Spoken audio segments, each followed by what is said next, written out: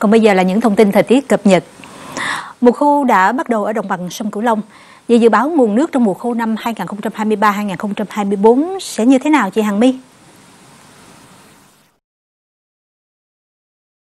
Dạ vâng, chào bà con. Khả năng mùa khô năm nay sẽ thiếu nước đây ạ. Theo Cục Thủy lợi, dự báo nguồn nước về đồng bằng sông Cửu Long trong mùa khô năm 2023-2024 có khả năng thiếu hụt từ 10 cho đến 15% so với trung bình nhiều năm.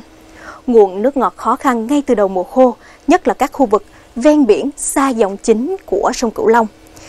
Dự báo xâm nhập mặn vùng cửa sông Nam Bộ sẽ đến sớm hơn và cao hơn so với mức trung bình nhiều năm, có khả năng gây ảnh hưởng đến sản xuất nông nghiệp và dân sinh. Nhưng mà ở mức ít nghiêm trọng hơn so với mùa khô năm 2015-2016 và năm 2019-2020. Trước tình hình này thì bà con nên theo dõi dự báo diễn biến nguồn nước của các cơ quan chức năng và chuyên môn, tuân thủ lịch thời vụ và xuống giống đồng loạt theo kế hoạch. Bà con cũng nên lựa chọn giống cây trồng vật nuôi phù hợp với mùa vụ để ứng phó được với biến đổi của khí hậu. Còn về thời tiết, Cần Thơ và các tỉnh thành khác ở đồng bằng sông Cửu Long thì hầu hết trời đều là nắng ráo trong cả 10 ngày tới.